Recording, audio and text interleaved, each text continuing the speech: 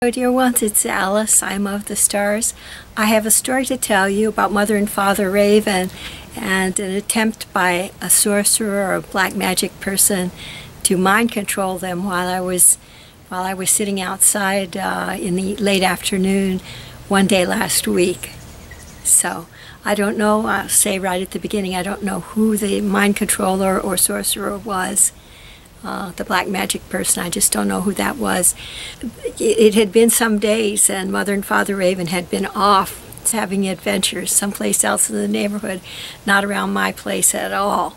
I was sitting outside in the late afternoon, and then I heard Father Raven having a conversation with this human being who was trying to convince Father Raven to behave cruelly towards me, to start making mean comments at me while I was sitting outside and to try to frighten me and so forth. And that was a quality totally uncharacteristic of Father Raven. He's very wise. He's usually very open-hearted and friendly.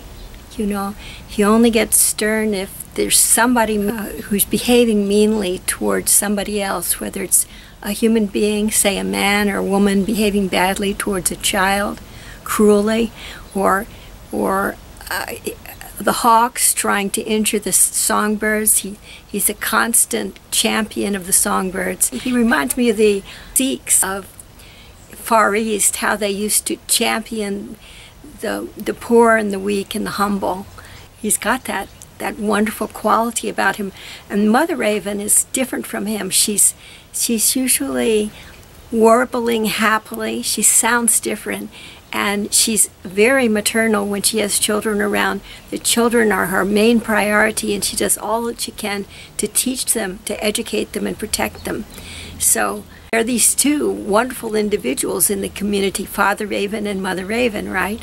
But then there was the sorcerer attack, the black magic attack, and humans have a way of getting into the brain of birds and affecting their brains briefly, right? And so this happened to Father Raven, but I was very confident because I was friends with them both.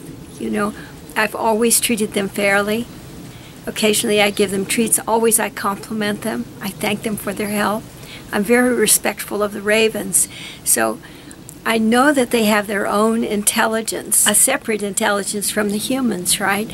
And so I was confident that the time that it took for him to get from where he was a ways away to my place, I could explain to him what was going on, and he would change back to his own personality. And that, in fact, was what happened. He was sitting on a tree over there on my property line, and Mother Raven found him.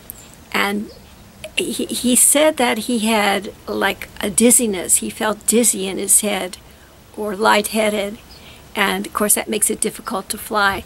And she came and rescued him there. It was so great. And she brought him over to the telephone poles at the end of my property. I saw them both sitting close together, facing the view over towards the Simi Hills. And there was a light wind blowing, and I could only imagine that Mother Raven thought that he would feel better and his head would clear because of the light wind. He had plenty of oxygen coming in, and so they sat there for a while. It was so cool. And then he recovered, and then they went away. And what that means to me is that, you know, we humans, we have a responsibility towards all the beings on earth not to mistreat them, you know. We wouldn't like to be mind-controlled, would we? And so why should we take advantage of the ravens who are so open and kind-hearted and such wonderful foragers here on earth and such good protectors of the songbirds, which are very important to the ecology of earth? You know, so I'm asking you, please consider and treat other beings here on earth just as you wish to be treated. Don't you think that's good?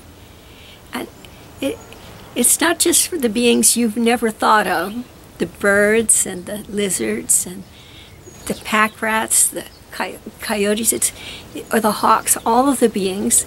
It's also for other human beings of all sorts. If we could treat them with as much respect as we would like them to be treated, why, the world would be a wonderful place, wouldn't it? So please be kind to the ravens.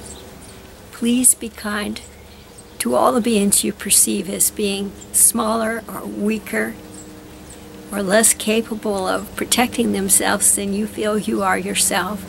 I ask this in the name of the All, and because this is a free will planet, I ask you please to abide by the tenets of this planet, especially during the ascension process. It's very important.